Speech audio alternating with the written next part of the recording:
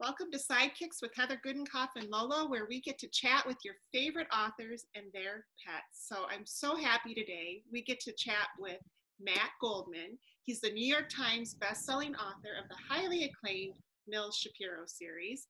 He's also an Emmy Award-winning television writer and has been nominated for the Seamus and Nero Awards.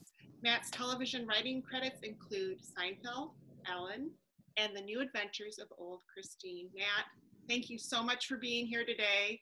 We've tried Thanks for having me. several times, and due to my technology on my end, we've had a rough time, but I think it's going to work today. It is. I'm sitting outside. Hopefully that won't be a bad thing. No, I think it's beautiful. Beautiful day. Let me know if it gets too windy. I'm on a laptop. I can move us inside. No, this is great. This is great. Tell us about your sidekicks. Do I see one off in the distance there? Yeah, I think over this shoulder, I can't tell left and right on Zoom. That's Maisie. She's looking for squirrels right now.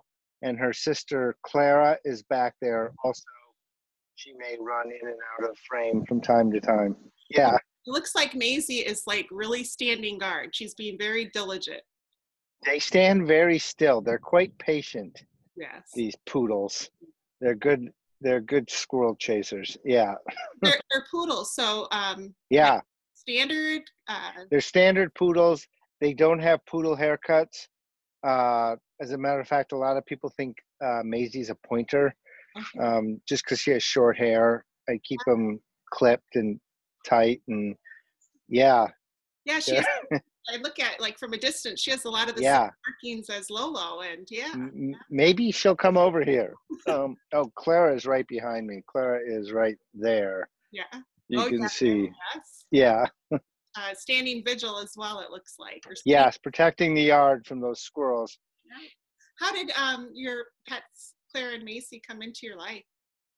I was living in Los Angeles 6 years ago, writing television before I moved back to Minneapolis full time, and that's when I got Maisie. I had a golden retriever who passed away, and I made it about 3 weeks before I got her as a puppy, and then about 2 years ago, almost exactly 2 years ago, we got Clara. So when she was a little puppy. How did Maisie take the new family member? When not great. She wasn't mean to her, but Maisie would not let Clara cuddle up with her or do anything. Sure. They've become quite close now. They're quite bonded with each other. Just takes so yeah. It took a little time, but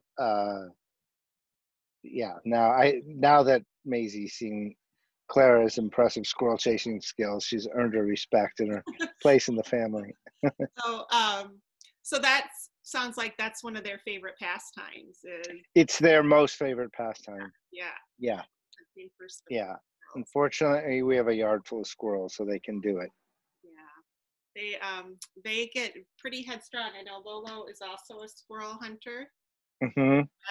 Looks for rabbits, and we try and tell her, no, don't go after the cute things.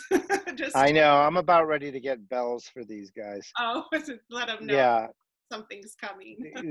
to give their prey a running chance. Yes. Head start. Oh, that's great. So, like for me, having a pet, having Lolo, she'll sit by me sometimes when I write, but, the greatest contribution is that companionship, obviously. Yeah. So it gets me out of my own head a little bit. How about having pets for you as being a writer? What does that do for you? Yeah, it really, when I moved back to Minnesota in 2018, and I got remarried shortly after that. But the 5 years before that, I was in Los Angeles, and I was by myself. And Maisie and I went everywhere together. So some of that time I was in my place in Los Angeles writing, but other times I was working on shows, and she went with me everywhere. So she went to Vancouver with me. We lived in a high rise for 4 months while we worked on a show up there. And when it was just me home writing, taking her out for walks, really got me out of the house, got me moving, introduced me to people in the neighborhood. Uh, yeah, I've always had a dog. I don't know if I could survive without one. Did you have Yeah. them growing up then as well? Yes. Yeah. And I hope this doesn't upset your viewers, but I have had dogs my whole life. They have always chased squirrels. None has ever caught one until Clara, who's the cutest and sweetest dog, has caught several. Yeah. So, yeah, I think it's what they do. I mean, it they're, is what they do, and I don't want to yeah, punish them for what they were bred to do. So that's why I'm thinking of getting a bell. yeah. That's just So, super worried. Yeah, we yeah, run into a few situations like that with Lolo where she just gets locked on. yeah, Thankfully, she's a very friendly dog and listens, but they get locked on to something that they want to get their paws on. Then they yeah, so yeah. And Clara, the chief murderer behind me, she's the sweetest dog I've ever had. She's never raised a lip or growled or done anything ever. If another dog scares her, she just runs over to me and like lays down. Like she doesn't have a fighting bone in her body, but that's what they do. unless you're a squirrel, and then you're gonna lose that fight. Oh, that's so funny. So funny. So, Yeah. what about a favorite animal from literature for you? What books or growing up or even as an adult have you read? Well, I just recently reread John Steinbeck's Travels with Charlie. Charlie, who happens to be a standard poodle. I think he was a 10-year-old male standard poodle in that book. And he drove around the country with John Steinbeck. And I never wanted to fly my dog, so I've always, when I'd go back and forth between Minnesota and LA, I'd always drive. So I could really relate to that. Um, I like that, and I like the E.B. White, Charlotte's Web, all those characters. But of course, Wilbur was my favorite. Yeah. I think everybody wanted a pet pig in their childhood. Yeah. After Yeah, I really did. the movie. Yeah, Yeah. so much fun. Yeah. Did you have a pet pig living in Iowa? No, we did not. I'm actually a city girl. I'm Oh, a city you are. girl who always Yeah. wanted to be a farm girl, and Yeah. we always had pets growing up, dogs especially. But we had, cats. I think one cat. We had birds like parakeets, and we had gerbils. Yeah, we had that. We had that, gerbils. And Yes. They're always running on their wheel, getting in shape for that day they escaped. and we had hermit crabs. Always had hermit crabs, and they were. Right. I mean, I always thought it was the same hermit crabs. Little did I know that the lifespan of a hermit Right. crab is not very long, but they just kept replacing. Yeah, I think we had hermit crabs too, but I don't remember them dying. Yeah, well, we They must must have. a death wish for some Yeah. of the pets. There were 6 of us, so Oh, wow. all those Yeah. hands, Turtles? Did you have turtles? we never had turtles. Never. Yeah, we did. I don't think it's legal to have turtles anymore. Oh, We had these little yeah. $half sized turtles. My brother brought home a tarantula once. Oh, really? Wow. There's Clara right now. See Yeah, her little yeah. tail going? There she She's goes. just, yeah, she has a ball that looks exactly like her. Oh, yeah. So some people think it's a goiter until she drops it. Oh my gosh, that's so much fun. Yeah. So tell us what you're reading right now. What for books?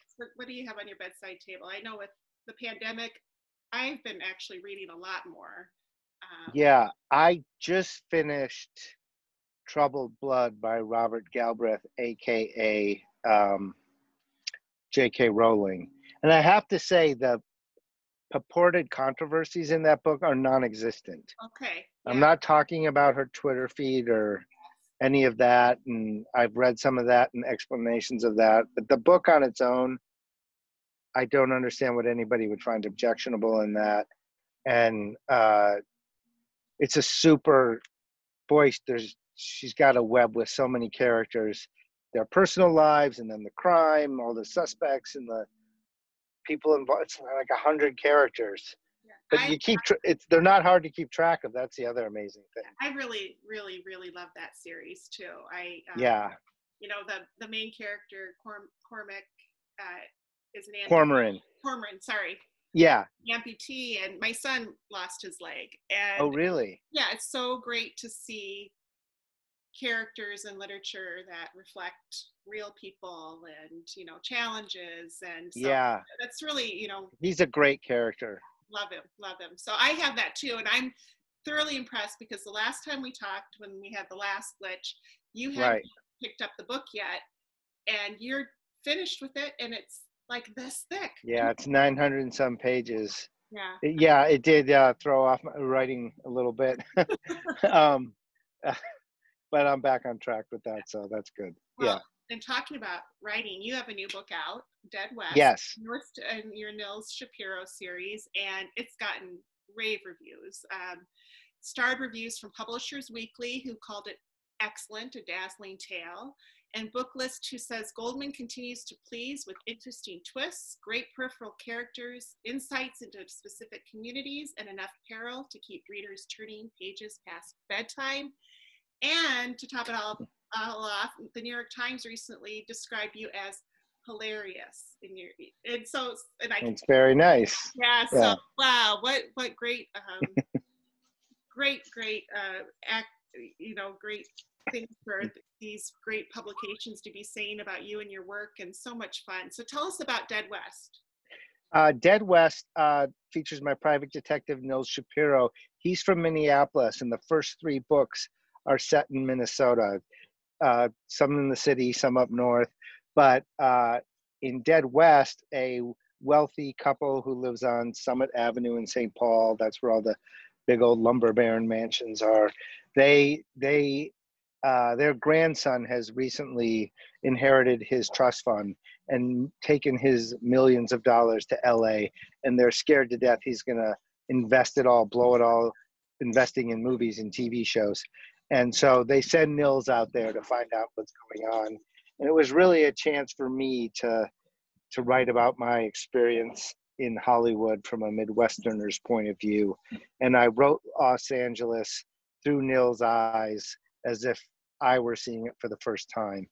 And I had a lot of fun doing it. And yeah, people are liking it, so that's nice. Yeah, it's gotten just rave reviews, so much fun, and such a fun series, and oh, thank you. Great take on the Midwest, and so much fun. So what do you have next for us? Are you working on your newest?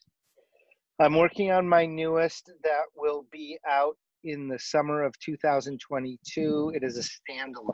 Okay. Same publisher with Forge, more of a family kind of suspense mystery thing, not a private detective or a police officer. Well, I cannot wait. Yeah. Wait. Thank you so much for spending some time with us on this beautiful day. And yeah, lovely. Maisie and Claire with us, and yeah, they're very excited about something behind me. I hear them running around. Yeah. Thanks so much, Matt. Oh, they're there. Yeah, thank you, Heather. It's nice to see you, and I hope you have a good weekend. You too. Bye.